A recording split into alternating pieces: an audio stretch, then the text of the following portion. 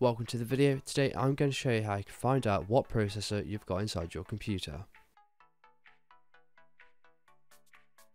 So there are many methods of finding out this type of information, but the best method I like to use is by going to the Windows icon in the bottom left, right click on it and then click on Run. Once you're here, you want to go ahead and type in MS32 into the text box, go ahead and click on OK, and it's going to bring up a big window with all the information about your computer. Where you're going to find processor information is here.